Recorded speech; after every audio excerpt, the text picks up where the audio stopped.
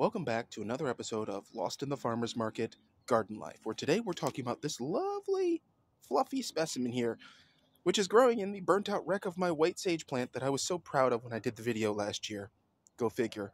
Let's hope it survives. But in the meanwhile, this thing is a volunteer, but it's a very helpful volunteer.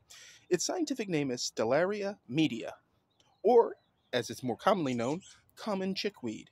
Now, there are a lot of things called chickweed that aren't actual chickweeds. That's how common names work, unfortunately. But there are a lot of things in the chickweed family that are true chickweeds. Now, what's interesting about this is it's in the Caryophyllaceae family, which is the Carnation family. Yeah, it's related to pinks and carnations, cut flowers galore, which is kind of cool. Honestly, all this time I thought it was a daisy, and it turns out I was completely wrong. That's what research does for you, kids. Anyway, the name Stellaria means star. Stellaria, stellar, star. Yeah, you could see that. Media, on the other hand, means between or intermediate in botanical Latin, which is interesting. So, an intermediate star or between the stars? Well, the flowers are kind of star-shaped, like little white stars, and you can't really see them because they're tiny, but there are a few in there. There's one right there next to the pointy stick of destiny that's about to open. So I think you can see where this came from. Now, it is native to Europe. However, it is introduced and naturalized here, and it's not an invasive weed, and I use the term lightly because nothing I talk about in the series is truly a weed, just things that people think might be. It is a cool season annual. You'll find it in USDA zones 4 through 11, naturally speaking. Otherwise, it will have been introduced and intentionally grown. It prefers a soil pH of 4.8 to 7.3, but looking at this specimen, you know what happened to it? I fed it. It loves nitrogen. Gangbusters. Loves its nitrogen, which is really neat because if you plant this and it's extra fluffy on its own, you know what you have an excess of in your soil. So it could be used as an indicator plant. So that's one use right there. By the way, don't mind the carrots in the background photobombing a little bit over here. But anyway, its exposure is full to partial sun. Now here it gets morning sun and afternoon shade, so that's effectively half a day or partial. But look at how fluffy it is. So much fluff. Its height can be up to a foot, and its width can be up to a foot. And in this case, you could believe that. This is several plants, but they're growing really well. Once it gets warm, this will fall apart, will have distributed seed, and it'll be all over. But in the winter, it is a critical source of nutrients eaten raw or cooked, and we'll get into that in more detail in a moment. It has alternative names and alternative scientific names, so get ready. It is also known as chickenwort, cratches, C-R-A-C-H-E-S, cratches, marrons, M-A-R-U-N-S. I'm hoping it's marrons and not moron. Also known as winterweed. Now that one's totally appropriate.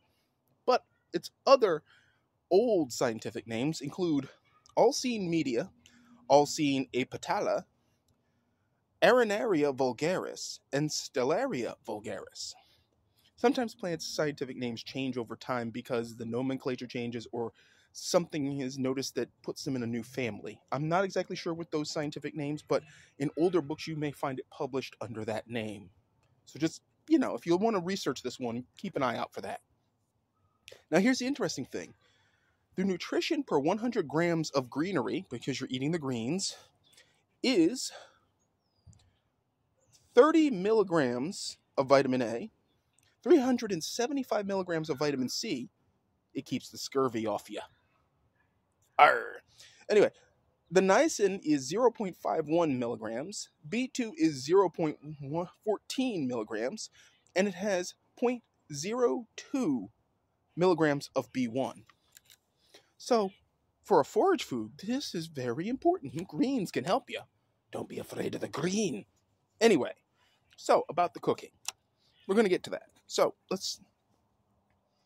it is edible fresh, so you can put this in your salad and go to town. And you should. However, the foliage carries a small amount of saponins, which can cause problems. If you're allergic to saponins, I suggest trying a little bit of this raw first. If you're going to try it, eat something, throw it in your salad. However, as a cooked pot herb, The saponins get destroyed in the cooking process, and you can eat all you want. Now, what I like to do with this plant is I like to harvest it and henbit, which if I find a good specimen, I will probably do an episode on that, since everything's kind of not growing at the moment. It's still February. But anyway, put them together, and I make a curry out of it. And basically that involves sour cream and the traditional brown curry spice, and then it's served over rice. And it's amazing. And it's very, very, very healthy. It's a great alternative to your traditional store-bought spinach, but you can add in spinach and Swiss chard if you want to. Not necessary, because look at all of this. Look at all this. It's amazing. I'm going to be harvesting this Sunday. I'm going to harvest it, and I'm going to cook it as a pot herb. Just like I said, I'm going to make a soup. It's going to be amazing. Now, there is one thing you should know. When these are tender at the moment, because they've been nitrogen to a point that they are tender. But wild-grown ones that are this large, that have not been intentionally cultivated, can sometimes have a little fiber in the stems. So you can just pluck the leaves and go to town. The leaves are delicate. The flowers are edible. New growth is always tender, so there's that. And trust me, this stuff will volunteer again next year. I guarantee it, 100%. So that's all I have for you for chickweed, which in this case, I'm intentionally cultivating it so it quantifies as one of our garden plants. Now, some people go, oh my God, that's a weed. Ortho told me, the herbicide company told... To heck with herbicide companies. You have food in your backyard. It just may not be the food you're used to. Think outside of your fenced-in yard, folks. So, with that said, I hope you liked this episode. If you have any thoughts about chickweed or forage foods, which, by the way, on the blog, chickweed was #1 in the forage blog last year. So if you go all the way back to like January, you'll see the write-up for it. I've corrected it with this video and gone into more detail now that I have a glorious specimen. So, again, if you have any thoughts about chickweed or other forage foods, please put them in the comments. If you like this, please hit like.